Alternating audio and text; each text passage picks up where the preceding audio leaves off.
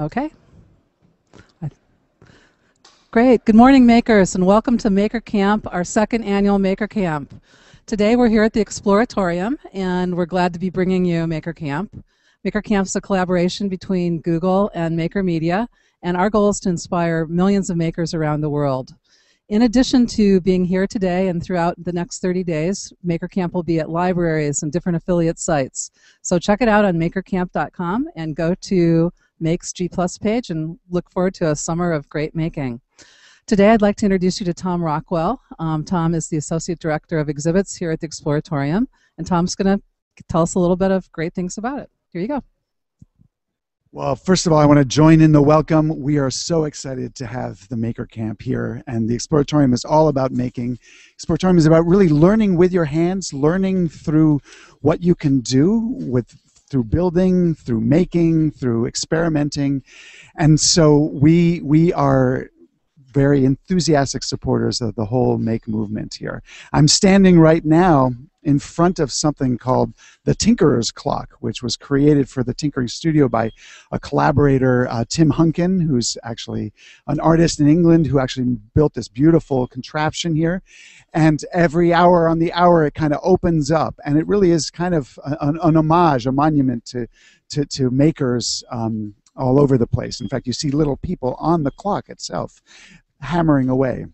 And that really embodies our philosophy of learning through making, which is also part of the Tinkering Studio, which is a place at the Exploratorium that is devoted to art, science, and technology through building things with your hand. And we're actually right outside the Tinkering Studio, and we'll go in and explore there a little later on, as well as our shop and outdoors to see things, whether they're big or small, that we actually engage in through making here at the Exploratorium.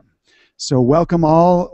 This place was built by people who love to tinker. From the very beginning, we've built the majority of the exhibits at the Exploratorium here in-house. We don't import them from somewhere else. And we like to think that we've contributed to the Bay Area maker culture a great deal as well. So how long have you been here? I've been, well, in the new home, it's only been about 3 months. So this is all brand new for us. And in fact, this Tinkering Studio is really part of our commitment to really embracing not just the makers on staff, but allowing more and more visitors to engage in that kind of making experience. Yep. We'll be going in the Tinkering Studio in a few moments. We've got some things going on there, but I think what we'd really like to do is we're going to see a little bit of, have this clock kick it off, and I'm not sure if we can get it pan up to where we are. Well, there you go. Well, officially we've started Maker Camp, so thank you so much, Tom, and now let's go to the Tinkering Studio and we can check out our camp director, Nick.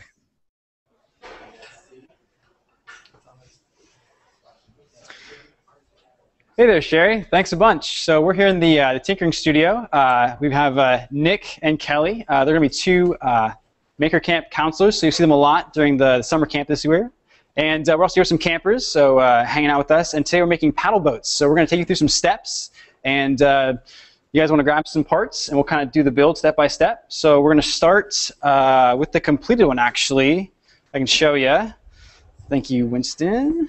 So we're just going to take a couple parts you might have around the house and put them together. So you guys want to grab your bottles. What we'll do, we'll first add the dowels. So we got some wooden dowels that we have pre-cut. They can be anywhere from about 10 to maybe as short as 6 inches if you wanted. And what you want to do is you want to take some electrical tape or some duct tape, whatever you have around the house, preferably waterproof, and take those dowels and put them kind of midway up on the bottle and then wrap them around really tight on that 2-liter bottle. So what we do with those is that is going to be what we use to attach the paddle. And so we'll actually show you in the next couple steps how to make that paddle.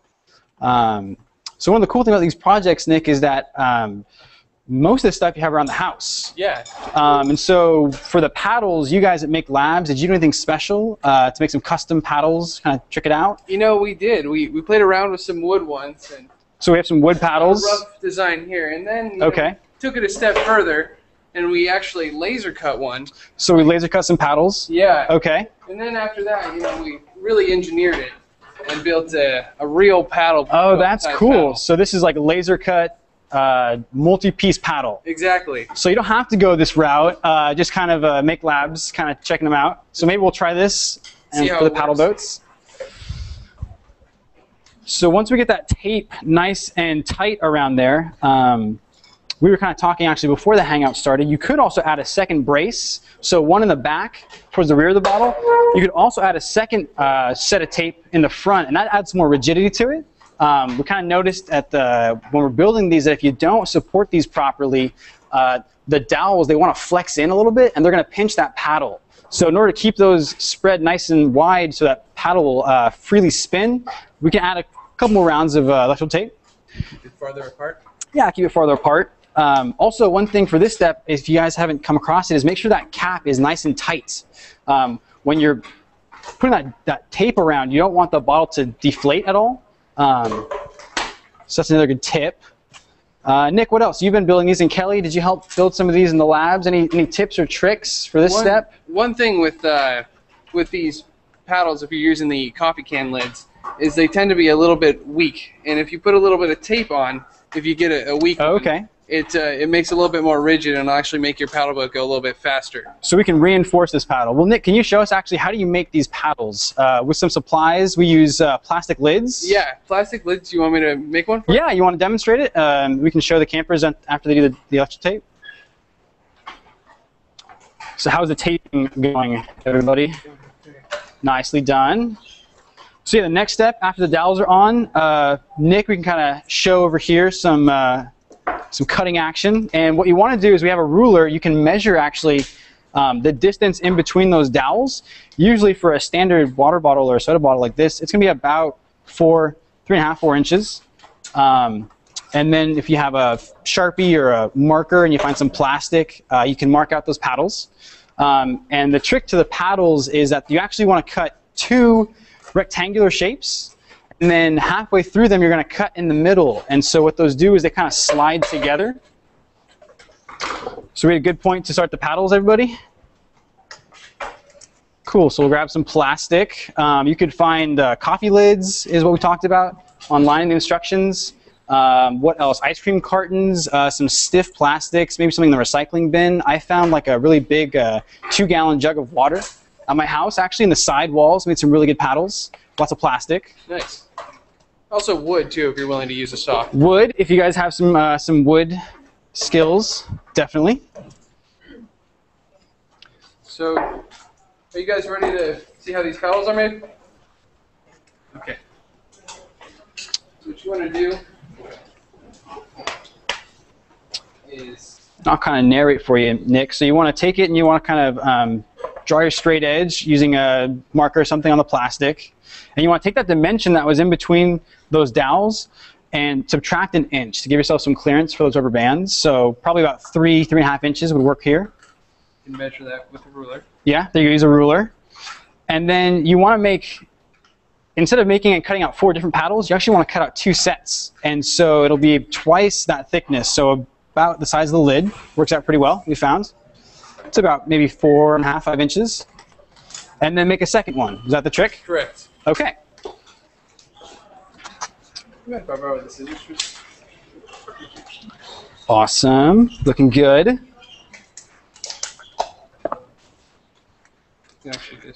And then once the paddle's done, sort of that third feature is going to be the pontoons. And so the pontoons on the side help to stabilize the paddle boat when it's going in the water. For those, you could use, you don't have to, but you can use smaller water bottles. These happen to be like a 500 milliliter water bottles. And again, you just kind of use the same process. Use some tape, wrap around the dowels, and those provide some extra buoyancy there. So nice. So once you get those 2 cut, cut this one based on the first one. Okay, so you can use the first one that you cut as a template. All right. And then what else? So there's a trick to this part, right, Nick? You have to cut one of them in the middle. Yes. Okay, so we'll show that next.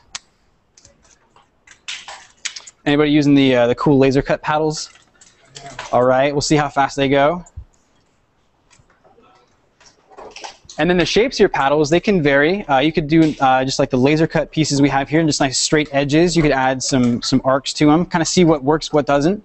Another camper wrote in and was asking a question on the Google Plus page, and they're asking, what happens if you fill it partially with water?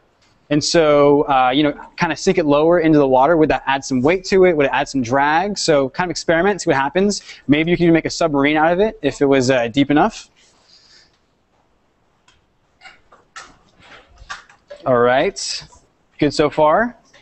So now you want to have these lines here. So here's kind of the trick to the paddle, if you guys can see it. Up here, Nick's got two of the same, essentially cut, and we're going to cut halfway through each of the paddles, just halfway through. Can we raise them up a little bit? And then they kind of will slide into each other. Is that right? Okay, cool.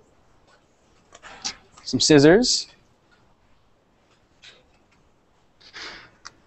And then again, you don't have to just use water bottles and soda bottles. You could try other things, maybe like a juice jug, something plastic. It'll close, has a cap.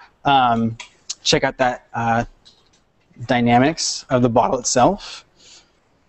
So in here, Nick, can you kind of show? There you go. Just there you go. Slide them together here. Awesome. So that's how you make your paddle, and then you can reinforce it with the tape. If you have some extra tape lying around, they're kind of wobbly.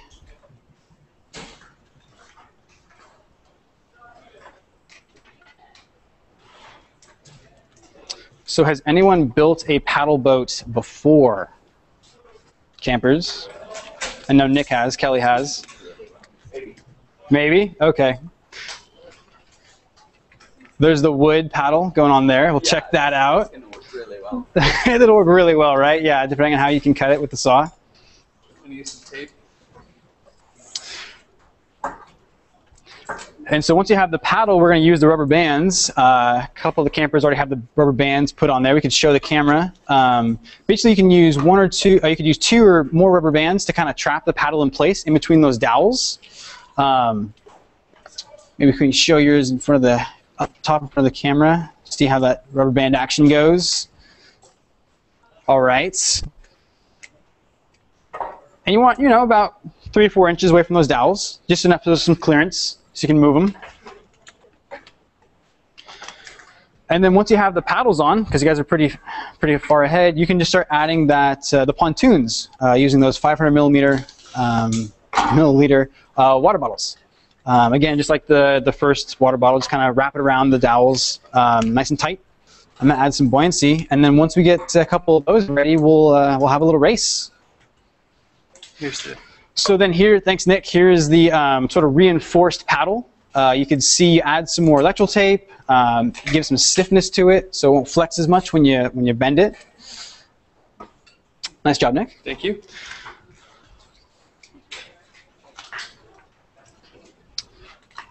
All right, looking good, looking good. So we'll have a couple boats to race pretty soon.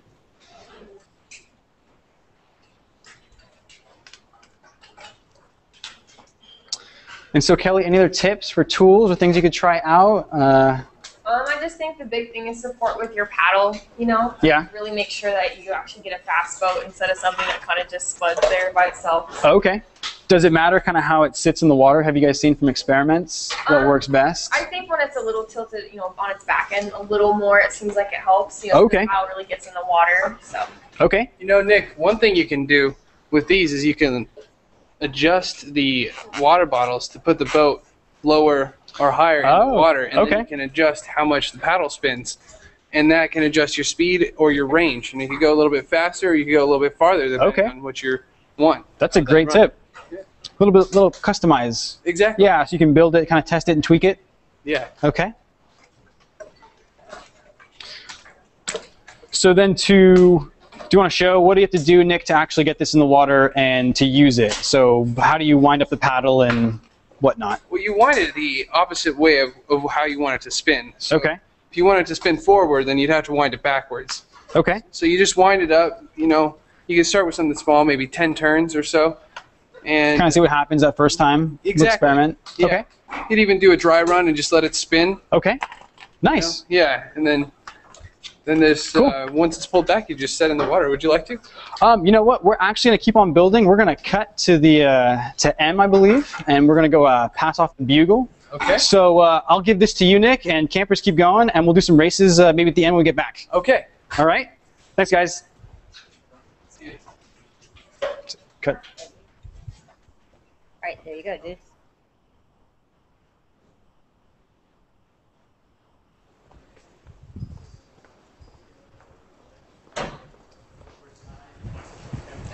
Hey, Em, how's it going, man? You don't need internet. Yeah, likewise. So it's hosting a web server. This is awesome. Yeah, have you been here before? This is my second time. Second time? Really cool. I Yeah. haven't even had a chance to do, half of the things that are here. Yeah. You Some know. new stuff, some old stuff. Right? Did you go to the Exploratorium a lot when you were a kid? Yeah, actually last year we got a behind-the-scenes tour. It was pretty cool. See their workshop and see all the new projects they had, and then kind of in the process they're packing up. So it's really awesome to see it here, kind of all unveiled. Yeah, man. It's great. Yeah. Well, So Maker Camp.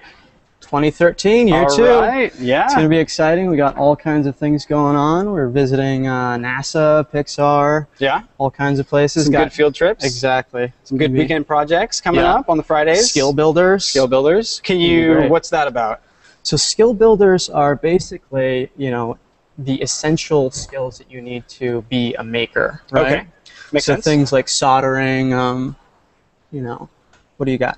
Woodworking skills or Woodworking, something. right. Yeah, Yeah, like that the basic kind of thing. tools and the skills you need. Exactly. Well, awesome. Yeah. Well, I want to say, as last year's camp director, as the tradition goes here at Maker Camp, we pass on the honorary bugle to that year's camp director. So I've never been very good at trumpet horn playing myself, but I can certainly try as the tradition goes. Yeah. So we'll try it. All right, here we go. Nailed it. All right, congratulations, man. Congrats, man. Thank you. There you go. All right. Well, I'll see you soon. I'll see you soon. Cheers. Let's go have a little chat with Nicole, who's going to show us the workshop here at the Exploratorium. Hi, Nicole. Hi. How are you? How are you? Good to see you. Good to see you too. Shall we take a look at your workshop here? Yeah, so this is the Exploratorium machine shop. This is where we build and design and test everything. I most recently have been working on a sign. What is this? So these are 16 segment LEDs, and I decided to go very analog with this. I wanted to make a sign for our tinkering studio. That's really cool. Yeah, so close and Nice. open. That's so cool. And you could have done this with an Arduino, I could have, but you decided to be really awesome and do it all by hand. yeah, I wanted people to be able to see how it worked. That's great. That's great. Should we check out some of the tools you have here in the workshop? Sure. Nice. So this shop is set up to make just a huge range of things, Okay. from a fog bridge to a slinky treadmill. Nice. You need a lot of different tools. Right. This is a milling machine, and a lot of our tools that we've had for a long time are like World War II surplus. Yeah. And I'm not sure if this is one, definitely the lathes are. This is a great tool if you have to do some really precision machining. Totally. And just recently, we got the new computerized version of this machine. CNC, huh? Yeah, so this Awesome. is a CNC mill. Cool. So and what kind of things do you build here in the shop? So we build every exhibit you'll see on the floor. We built in here. It's all built in-house. Yeah, all built in-house, all designed in-house.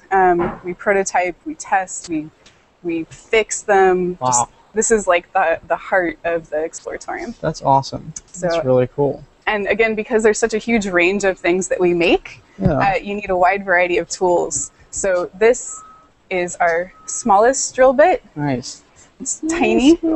And this is our largest. Holy moly. So there's quite a range of tooling available to you guys. Yeah. That's really cool. Yeah. Nice. Hold on. Should we take a look at maybe, is this a mill? What is this? So these are These are lathes. lathes. Yeah. Right. Exactly. These are World War II surplus, and they're really great if you need to make anything round. Right. And basically the way it works is it spins your piece and the drill bit stays still. So it's good for round objects. Yes. machining round objects. Very cool. Yeah. Awesome. All right. Oh, you got some drill presses. Yeah. So this is another mill. Another mill. Oh, see. This is actually a brand new tool. It's called an iron worker, and it can punch out holes in like really thick steel. Wow. Very cool. That's awesome. Very cool. Right on. Well, should we take a look at Open ROV? I think these guys are hanging out. Yeah. How's it going? Here you go. David, I'll see you soon. Okay. Bye. All right. Bye. How's it going, man? Good. How are you? Doing well. Introduce yourself. Yeah. So I'm David Lang, one of the co-founders of Open ROV, and this here is Eric. Eric. Oh, hey. Nice How you doing? Good to see you. How's it going? Awesome. So you guys do ROVs? Do. Open ROVs, open source. Yeah, ROV stands for remote vehicle. That can mean any sort of thing that you drive around from a faraway place, but in our case, we're talking about submarines. Our robots go underwater. Very cool. Yeah. Video cameras too? Yeah, so it's got this video camera on it, and you can see what the video camera sees. Actually, do you want to see one? Sure. Well, first, actually, I think we should talk about how we got started, because it's actually a pretty good Oh, story. that's true. That's a good story. We'll give you a little suspense What's here. the story? So basically, here's what happened. A while ago, a few years ago, a buddy of mine told me this story, and it was just amazing. Basically, in the 1800s, there was a gold robbery. You know, settlers were settling, and these guys made away with an estimated 100 pounds of gold after robbing these guys. And they were trying to get away from the sheriff's posse. The posse, was close behind them, so they ditched the gold and trying to make an escape. And eventually, the posse caught up with them and said, "Tell us where you hid the gold, and we'll spare your lives." And the guy said they hid it in this cave, this underwater cave, way up in the mountains. Wow. And the story goes that they went into the back of this cave and they found this puddle and this hole in it that goes straight down as far as anyone can see. And over the years, people have tried scuba diving down to get to the bottom, and no one's found the end of it. No one knows where this gold is or what's at the bottom of the cave. So we designed this Open ROV to go explore it. That's what I started doing it for. And then I told David about it. So I met Eric a few years ago, and he told me this really awesome story. And then he wanted to build this robot to go explore, and I was just totally hooked. I didn't have any experience at the time. I didn't really know my way around the shop, but we showed up at tech shop and started just making stuff. We started thinking. Very cool. One of the tools that we use. Yeah. Let's pick up the epilogue. This is one of the main tools that goes into making an ROV. And I don't know if you can see this with the glare, but what's actually happening is a laser is going around this piece of acrylic plastic and cutting out the different parts that we need. Very cool. The benefit of using this is we're able to change our design. You know, we're not set with some of these different tooling. And when we're all done, that's a finished the whole product. thing kind of snaps together into this underwater robot. Very cool. And to be perfectly honest and totally clear, this is not a product of just Eric and I. We have this community on OpenROV.com of thousands of people now who are contributing to the design. So it's all open source. So you can go online right now and download the files and cut it out yourself. And so we've got one working now. And maybe we can even show you in water. But basically, it's got lights, and I can control those lights. And it even has scaling lasers. So these lasers are 10 centimeters apart. And so I can see how big something is. And then the back, it has these thrusters. So when I move the remote control, you can see the thrusters spin. And I can see what the video looks like right here. So you can see here's our camera guy, and you can see him right in front of the... So with these tools... The lasers like that. Oh, nice. Yeah. And so this is a tool that allows us to see something we'd never be able to see before. And, I mean, tons of people can build it. Like Zach. Exactly. He's pretty cool. You guys inspired a young maker here, Zach. You want to show us your ROV? Oh, yeah. Let's bring it up. Open on up. This is cool. So where'd you get this? Did you design it yourself? No, I don't have one. Awesome. So that's the... And these... Nice. Well, we'll fix that. See you soon. All right. Well, I think and the fog installation. Oh wow.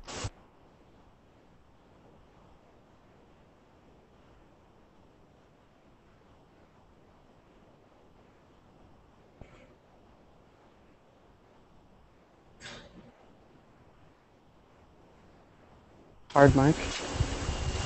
She's supposed to have a mic open. No,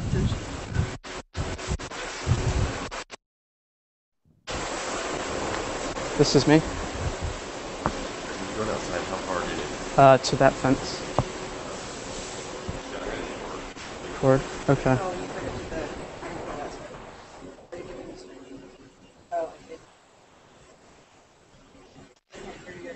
Okay.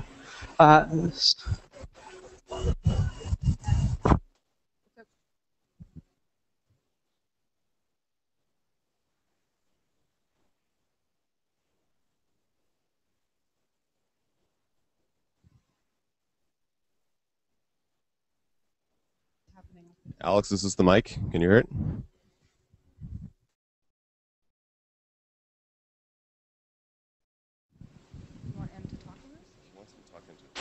This is all we have.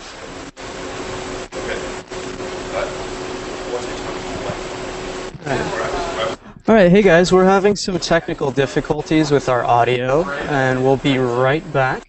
We're going to try to fix our audio, get an extended line out to the fog installation, and we'll be right back.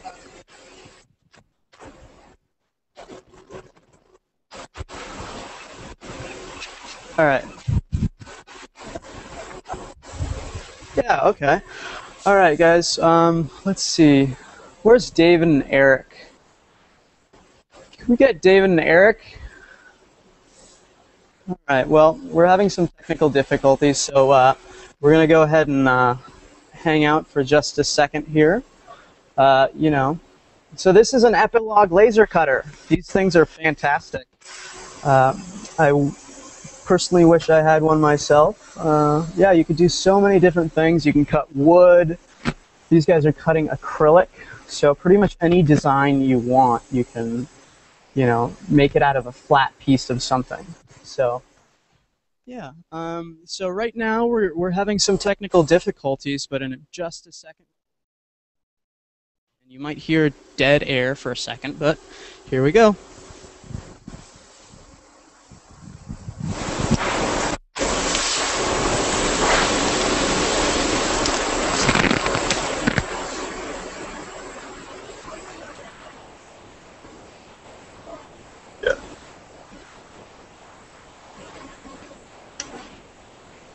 All right, guys, we are back with a corded microphone that should work great, and we're going to talk to Tom. He's going to tell us about this wonderful fog installation here. Why don't you tell us about this, Tom? Okay. Well, so this here behind us is one of the great things about being on Pier 15 in front of the new Exploratorium at Pier 15 on the Embarcadero. Allows us to do art pieces that not only fit on tabletops or in galleries, but actually fill the whole environment. So this is the art piece by Fogbridge. It's by Fujiko Nakaya, who is a Japanese artist who's been doing fog sculptures her whole life. And she really wanted to kind of give a love poem to San Francisco's fog by creating this environment, and our visitors love it. And believe me, this was an interesting challenge to figure out how to do. And you watch it right now, and in fact, all the nozzles have just turned off, so you're going to see the fog disappearing slowly as it turns off. So the visitors can see it for a while, and then it comes back every half an hour. Yeah. Where's the artist from? The artist is from Japan, Fujiko Nakaya. Her father was actually a scientist who studied snow crystals, and that got her interested, but she became an artist instead. Yeah. Well, thanks, Tom. Thanks for telling us about that installation and showing us around. Okay. All right, we're gonna take a look over at this water section. Hopefully, is that Roberto from Oru Kayak over there? I think that is. Can we say hi to Roberto? Maybe we can get a shot of Roberto there in the Oru kayak. Hi, Roberto. How's it going, man?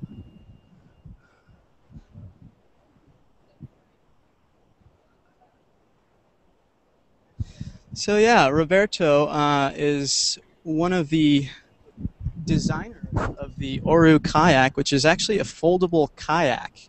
Pretty unique. I just lifted it up. It weighs 20 pounds, which is pretty amazing. Super durable. I kind of kick the tires, so to speak, and it's definitely durable and usable for quite a few years. So Roberto's going to come up in just a few minutes, and when he does, we're going to talk about that. But right now, we're going to talk to David and Eric. They're going to show us how the ROV works. Well, it wouldn't be fair to just show you guys the ROV on land without actually putting it in the water. So we figured we'd just pull it out here and throw it into the bay. Now, I'll warn you, I don't think there's really going to be much to see. The bay has really bad visibility. But, you know, we can drive it around a little bit anyway. Cool. Yeah, let's do it. All right, guys. Right. All right. Hey, David. You want to come over and talk while Eric Mansad?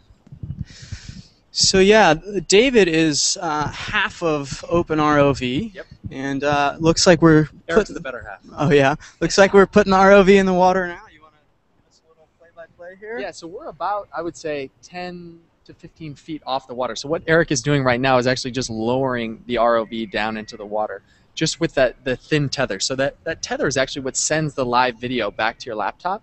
And as you can see, he lowered it down, so it's a very strong kind of, in case you lose control of the ROV, you can always bring it back by the tether. So it's another benefit of having. That's a strong piece of wire there. And so I can't really see, but it looks like he's driving it around. So he almost hit the piling, and now he's steering around it. Awesome. But you can see it's got those 3 thrusters that we pointed out earlier, so that helps it turn left and right and move up and down. And you can see it's kind of diving, descending below the water. Wow, that is so cool. Yeah, it's really, really cool, and especially cool when you're diving at night. You can turn the lights on. It looks very, very cool. Hey, David, how deep can that go? So I wonder, can we see any footage there? Is it too bright, you think, the screen? There's not much to see right now. It Yeah. looks like a lot of green. Right. Turn on the lights to see if I can That's the see particles in the water, but I can't even really see that. that's the San Francisco Bay for you, right? Wow. Looks pretty maneuverable. It is. It's very stable in the water. Yeah, it's kind of surprising for something that's water-based, you know. Well, we've worked long and hard to make it that way. The first couple of prototypes, you know, weren't as good, so it's evolved. The design has evolved, and that's like anything with making. Is the first couple iterations might not work perfectly, but if you keep at it and you keep working, you eventually get to something that works. And now this one is pretty exciting. That's really cool. So it's got 3 motors, one for up and down thrust. Yep, one that helps it go up and down. Right. The other 2 are what push it forward and backward, and then steer it left and right. Yeah. So what's it got for battery power? So we've got 6 lithium batteries on board that give it anywhere between 2 and 4 hours of runtime, and they're rechargeable. So you know, as soon as you finish your dive, you can pull them out, recharge the batteries, and go back for more. Nice. Cool.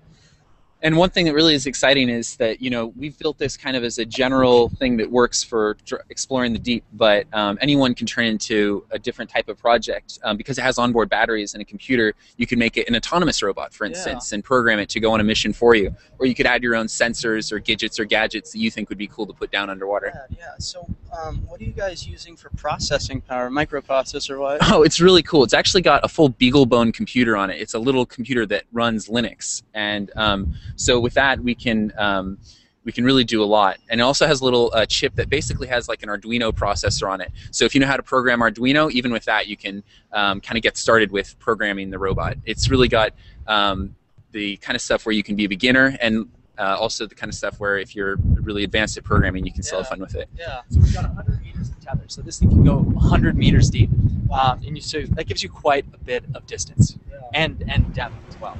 It's just something a lot of people are usually interested in. Really cool. So what are some interesting applications that makers have put this to use on? Oh man, there's so much. Remember, David, just the other day there was this guy, Evan Clark, along with a friend of his from Stanford. They did this thing, Stanford at Sea. They went into the Palmyra Atoll in the middle of the Pacific, and they drove their ROV in this atoll. And we just got video back of him swimming with these melon-headed whales. Wow. This huge pod of whales swim in front of the ROV. There's a guy in New York who's been exploring all these different little lakes around. There's people in tons of countries across the world and we're just now starting to get these videos back. It's really exciting. I think the most exciting stuff is going to be what we haven't even expected. Yeah, totally. The most thrilling part of this whole project is this is just a baseline. This is just a tool.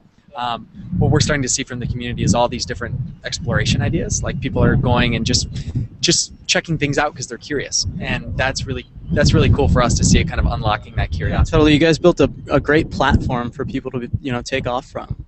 And it's great that it's open source. So if I wanted to get into this, what would a website be that I should go to? Oh yeah, you can check us out at openrov.com. And we're all open source and open hardware, so even if you want to build your own from scratch, you can get all our design details and bill of materials and stuff there. So check us out at openrov.com for sure. And we have kits there too, so if you just want to get a kit and put that together, that's a great way to do it too. Well, thanks, guys. Yeah, thank you very much. Yeah, thank you. Right. Cheers. That's a great project. I'll talk to you guys soon. So we're going to talk with Roberto from Oru Kayak in just a second here.